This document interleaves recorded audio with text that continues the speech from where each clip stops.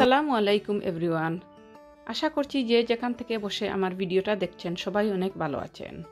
বরাবরের মতো নতুন আরেকটা ব্লগ নিয়ে চলে আসলাম আপনাদের মাঝে। আশা করি আমার আজকের ভিডিওটা আপনাদের সবার ভালো লাগবে।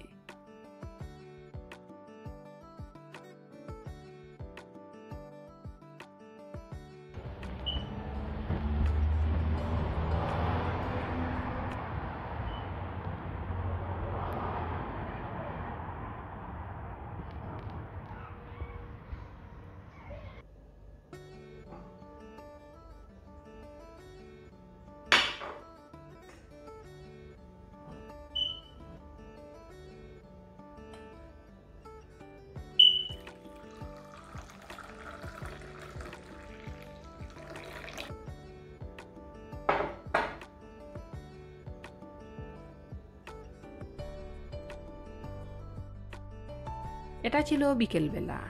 এখন আমি চা খাবো এবং সাথে আছে ড্রাই কেক এবং আমাদের সিলেটের ঐতিহ্যবাহী নুনের পিঠা।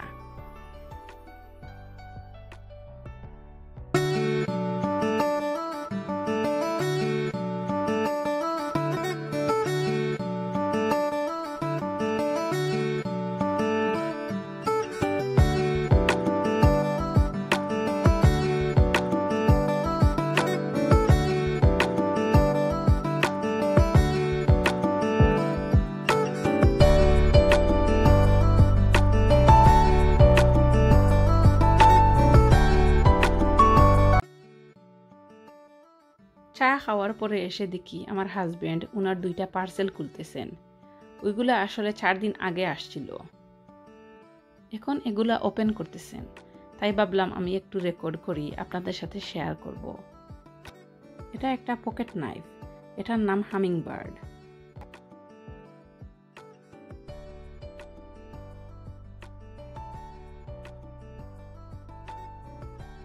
এটা হচ্ছে the last of us part 2। এটা প্লেস্টেশন 4 এর গেম। এটার জন্য আমার হাজব্যান্ড 4 ইয়ার ধরে ওয়েট করতেছেন। পার্ট 1 উনি অনেক আগেই খেলে শেষ করে ফেলেছেন।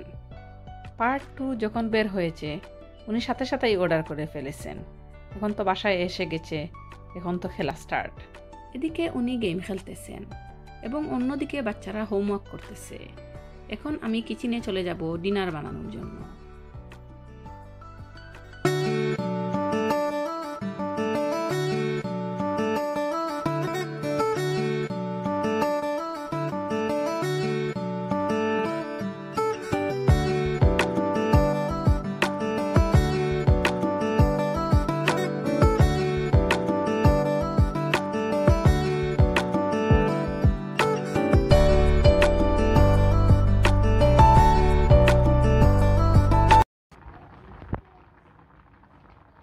এখানে ডিনারের জন্য পাস্তা বয়েল করতেছি এবং পটেটো বেক বানাবো, পটেটো বয়েল করতেছি।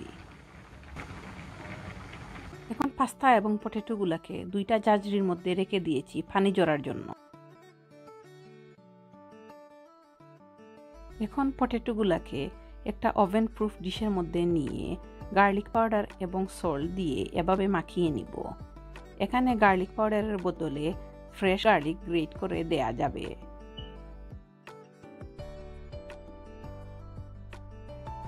সবগুলা পটেটো আমার মাখানো হয়ে গেছে। এখন আমি চলে যাব চিজ সস বানানোর জন্য। এখানে আমি চিজ সসটা বানানোর জন্য 300 ml মিল্ক নিয়েছি এবং এই চিজ সস মিক্সচারের প্যাকেটটা নিব।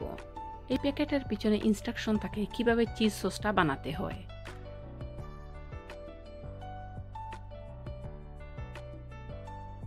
এখন আমি এটাকে মিডিয়াম টু লো হিটে ভালোভাবে দুধের সাথে মিক্স করে নিব। কুকারের আগুনটা কম থাকতে হবে, তা না হলে তলানি পোড়া লেগে যেতে পারে। যখন সসটা এভাবে একটু তিক হয়ে যাবে তখন কুকারের আগুনটা অফ করে দিব।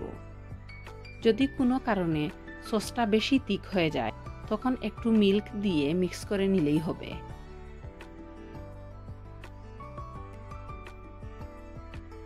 এখন আমি সসটাকে আলুর মধ্যে দিয়ে দিব এবং হাত দিয়ে একটু নেড়ে সসটাকে ভালোভাবে আলুর সাথে মিশিয়ে দিব। এখন এটাকে 180 ডিগ্রি সেলসিয়াসে ওভেনের মধ্যে বেক করব 10 মিনিটের জন্য। এবং 5 মিনিট পর থেকে এটাকে চেক করা শুরু। এখন পাস্তাটা রান্না করার জন্য একটা ফ্রাই প্যানের মধ্যে পরিমাণ মতো তেল দিয়ে হাফ কাপ পেঁয়াজ কুচি দিয়ে দিলাম এবং হাফ টিস্পুন আদা বাটা, হাফ টিস্পুন রসুন বাটা দিয়ে ভালোভাবে নেড়ে পেঁয়াজ কুচিটাকে একটু ব্রাউন কালার করে নিব। পেঁয়াজ কুচিটা ব্রাউন কালার হওয়ার পর এখানে 1 কাপ বেড়ির কিমা দিয়ে দিলাম এবং ভালোভাবে নেড়ে এটাকে রান্না করব 2 মিনিটের জন্য। 2 মিনিট পর কিমা থেকে একটু পানি বের হয়েছে। এখন আমি এতে দিয়ে দিব হাফ টিস্পুন হলুদ গুঁড়ো, হাফ টিস্পুন জিরে গুঁড়ো, হাফ টিস্পুন ধনে গুঁড়ো এবং 1 টিস্পুন লবণ দিয়ে ভালোভাবে নেড়ে কিমাটাকে মিডিয়াম হিটে রান্না করব 5 মিনিটের জন্য।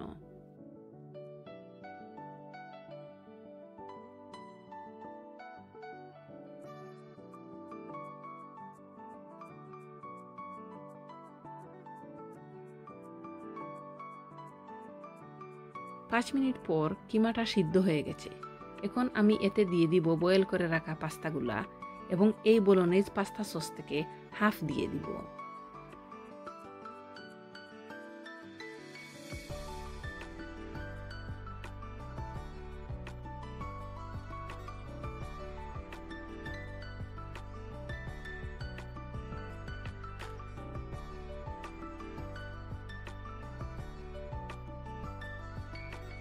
এখন পাস্তাগুলোকে ভালোভাবে নেড়ে ঢাকনা দিয়ে ডেকে হাই হিটে রান্না করব 3 মিনিটের জন্য। 3 মিনিট পর পাস্তাগুলোকে ভালোভাবে নেড়ে চুলার আগুনটা অফ করে দিব।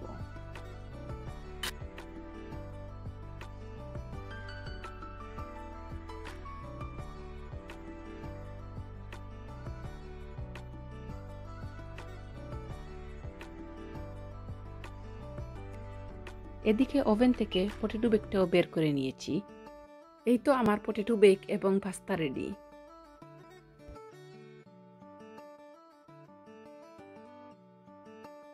এই তো সার্ভ করে নিলাম, এখন খাবার পালা।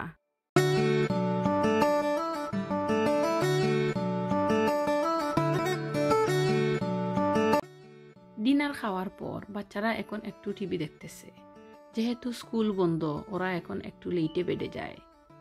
তো ভাবলাম এই ফাঁকে আমার আজদা থেকে আনা শপিংগুলা আপনাদের সাথে শেয়ার করে ফেলি।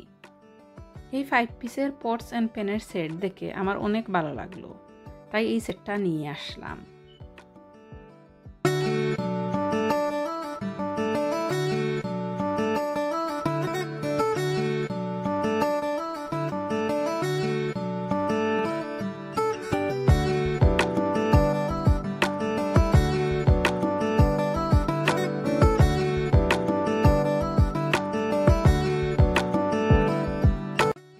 এই ছোটো ফ্রাই প্যানটা আমি এক্সট্রা নিয়েছি, এইটা পটস অ্যান্ড প্যানের সেটের সাথে আসে নাই। এটা দেখে আমার এত কিউট লাগলো, তাই এটা নিয়ে আসলাম। এবং 4টা মিনি গ্লাস বোল, একটা গ্রেভি পট, 2টা মিনি আর্টিফিশিয়াল প্লান্টও নিয়ে আসলাম।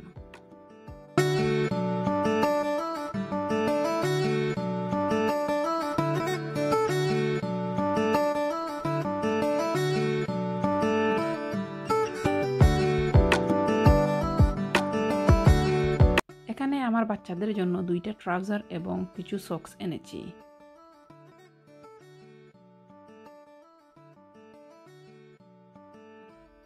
এই ট্রাকস্যুট বটম এবং হুডি আমার ছোটো ছেলের জন্য এনেছি।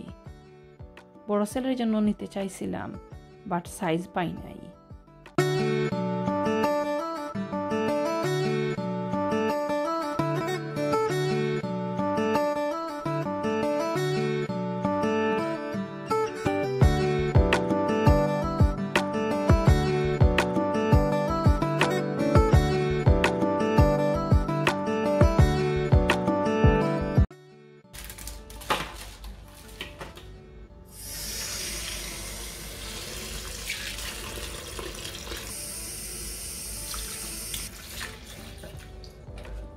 এখানে কিছু ব্ল্যাকবেরি ধুয়ে নিচ্ছি, ব্ল্যাকবেরি দিয়ে ভর্তা বানাবো এবং কিছু স্ট্রবেরি এবং ওয়াটারমেলন কেটে নিব বাচ্চাদের জন্য।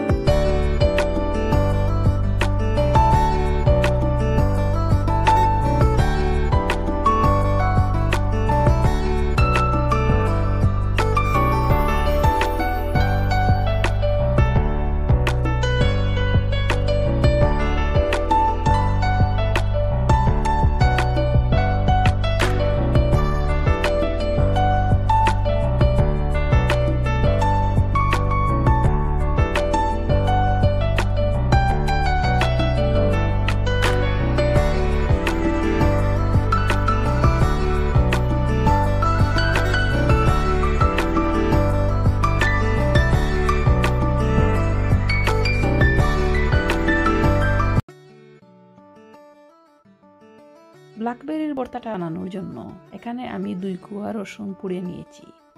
কিছু কাঁচামরিচ এবং ধনেপাতাকে ভালোভাবে কেটে কুচি কুচি করে নিব।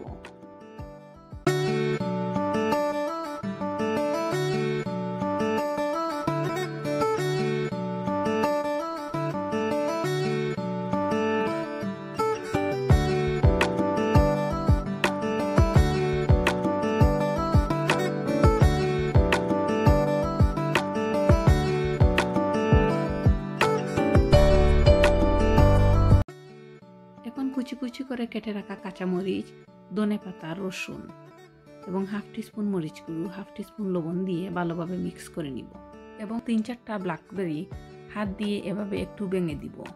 এতে করে ভর্তাটা খেতে একটু জুসি হয়।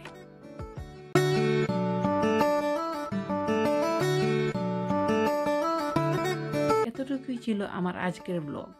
যদি আমার ভিডিওটা আপনাদের ভালো লেগে থাকে তাহলে আমার চ্যানেলটা সাবস্ক্রাইব করবেন, লাইক করবেন, কমেন্ট করবেন। আজ এ পর্যন্তই। সবাই ভালো থাকুন। আল্লাহ হাফিজ।